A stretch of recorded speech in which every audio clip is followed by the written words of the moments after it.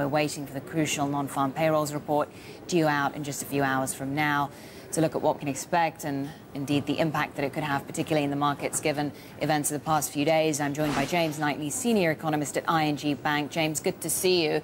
So what sort of growth are you expecting in jobs in July? Yeah, I think actually we're looking for quite reasonable job growth. If you look at the Bloomberg consensus over the last week, it has fallen pretty dramatically, pretty much in line with genuine market sentiment. At this time last week, the market was looking for a rise of 110,000. It's now looking for a rise of only 85,000. We'd be at the top end of that range. I think in general, the labour surveys have been pretty good. ADP employment's up. The ISM employment components are OK in growth territory. And I think also, if you look at what happened last month, we got a surprisingly weak number when all the labour surveys were pretty good. And the labour surveys have held on to their reasonably healthy levels. So we'd be hopeful that we might get some catch-up as well. So we see some upside to today's number. Oh, you do? OK, so you say that you're on the strong end of 85,000, but I suppose many traders, investors will be treading with caution given the measly 18,000 that we had the month before.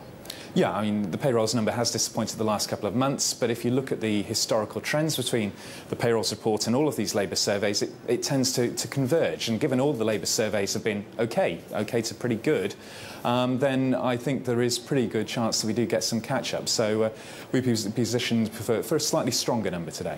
Yeah, but even 85,000, even if it does come in at that amount, I mean, think back, what, a few months ago, 3 months ago, remember when we were talking about 200,000? And then remember when we said, well, it needs to be at 200,000 or above in order to bring the unemployment rate down significantly? I mean, it doesn't seem like we're anywhere near that now.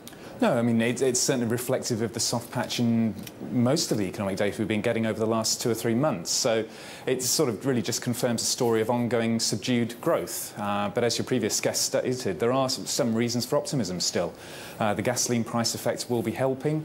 Credit conditions continue to improve according to the Federal Reserve's Senior Loan Officers Survey.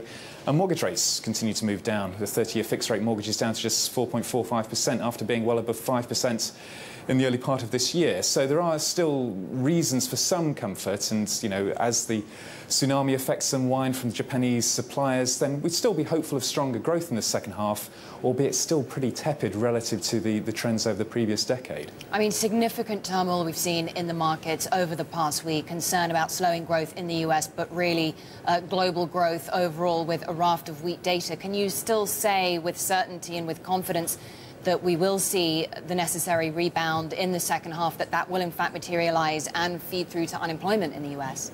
We can't be certain about it, but I think there's some supportive factors for the growth story. You know, there's still talk about potential QE, as well as another round coming through there to provide some more support. I think it's pretty unlikely. We've had further Fed officials, such as Dennis Lockhart from the Atlanta Fed, suggesting there's a very high bar. That bar has probably been lowered a bit by the events over the last week, but certainly I think, you know, their view is still growth to pick up, albeit modestly, in the second half, and I think that's still our house view as well.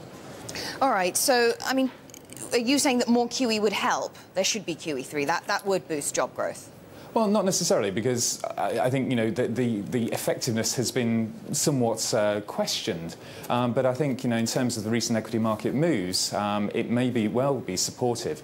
But again, as I said, there's still a very high bar to that. And I think there's still reasons for optimism, because there is going to be significant stimulus from the declines in oil prices and commodity prices in general, and also from, as I say, improving credit conditions and lower borrowing rates for households. All right, good to talk to you. Thanks very much, James Knightley, ING.